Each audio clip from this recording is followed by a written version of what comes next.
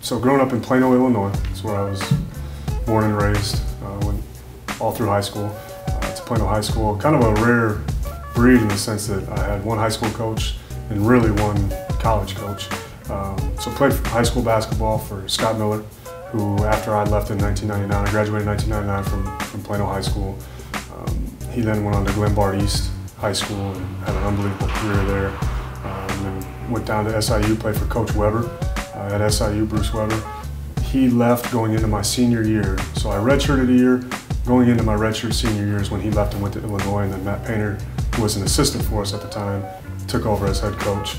And then after my senior years when he left and went on to Purdue. So after I graduated from SIU, I was kind of in flux of what I wanted to do. I went back home. I thought I was going to get into the business sector. Chris Lowry, who was an assistant and also played at SIU, he was an assistant at SIU at the time, then he went to Illinois with Bruce Weber, came back as the head coach when Matt Painter left. So there's a graduate assistant spot open. And I'd reached out to him, one of the other assistants who now is the head coach at Miami of Ohio, Jack Owens, reached out to me and said, hey, would you be interested in coming back as a graduate assistant?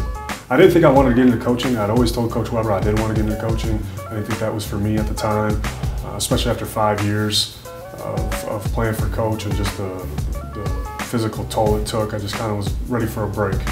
So after about 2 months, then I came back as a graduate assistant under Chris Lowry at SIU. We had a guy leave staff, an assistant leave staff. I got moved up in that next season, so I did about 1.5 years of a graduate assistant spot. So I did that for 7 years, I believe it was, as an assistant under Chris. Then we went to Kansas State for a year. And Paul Lusk, who was also an assistant at SIU at the time that I played, who also played at SIU, was the head coach at Missouri State. He had a spot open up on his staff. We left Kansas State, went to Missouri State for 3 years, and then Coach Weber had a spot open on his staff at Kansas State.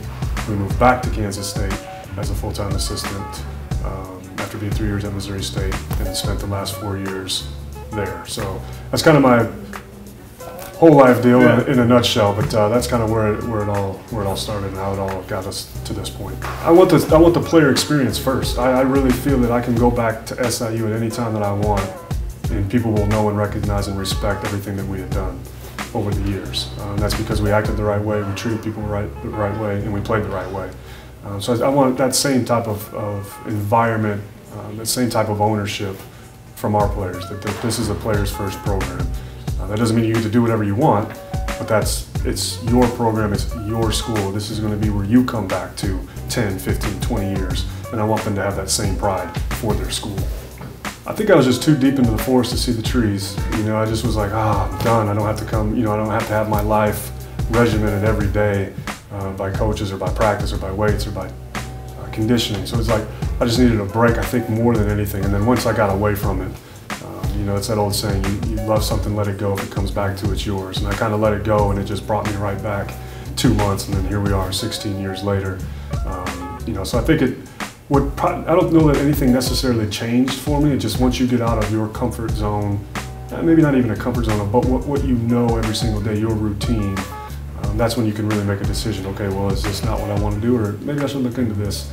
And then always the thought of being able to get a higher education, to be able to get a master's degree. I was like, well, 2 years, I can wait 2 more years to join the real world, and I've had to join the real world in 16 years now. So working for Coach is mainly he's the same guy he was when he started recruiting me in 1998.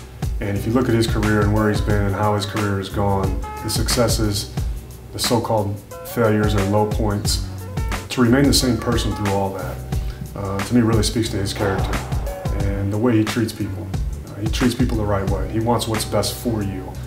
Although it may not be always what you want to hear, he really does have your best interests at heart, and he treats you the way that you would want to be treated. And he was just really an extension, SIU in general, all those guys were an extension of how I was raised. And so now when you send your children off to college, you want that same experience. You hope that everything that you put into them to that point doesn't just go away in college. And those guys were exemplary examples of what I was taught and how I was raised and the values that were instilled in me when I was a young kid.